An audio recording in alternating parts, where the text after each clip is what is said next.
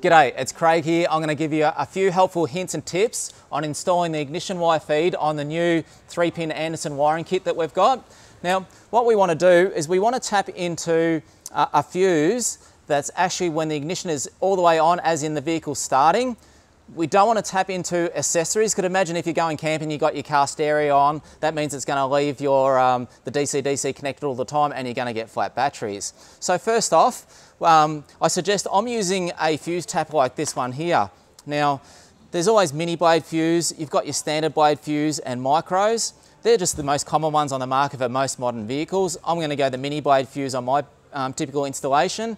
And you can actually find them in just about most automotive shops, like your J-Cars, just about anywhere sells them. So just make sure you know what style of fuses you're using. But as I said, on this particular vehicle, I've got the mini blade fuse.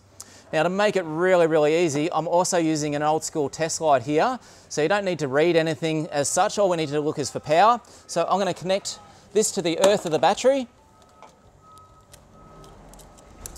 And if we ever get power, as you can see, I've got a nice audible bell and also an LED light. A lot of them on the market are just the light themselves, so you can keep an eye on it.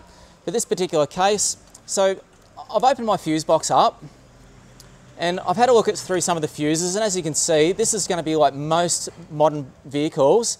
They do have spare fuses. So not every single vehicle has the fuse in it, and I'm going to go for my heated seat circuit because I don't have heated seats in this one.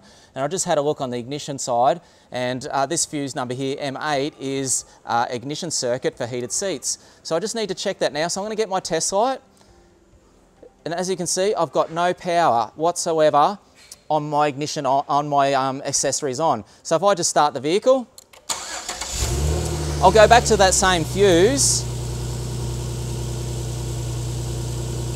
And as you can see, I've got power there, so I'm going to use that actual circuit there. Okay, so next, it's just as easy as getting your fuse tap.